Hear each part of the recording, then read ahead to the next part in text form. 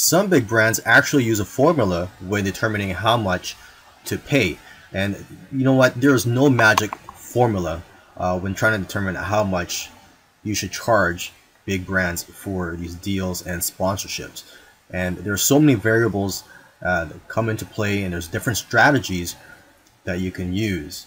I mean, one variable that comes into play is what type of video are you going to make? Are you going to make a video that's dedicated to just talking about the product, or a video where you briefly mention the product? Okay, a dedicated video is worth around 3 times more than a video where you just briefly mention the product.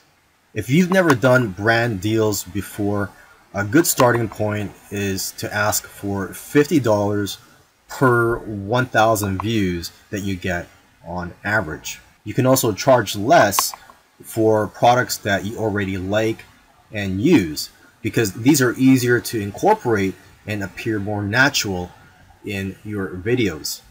And then you would charge more for products that you wouldn't use but your audience might like.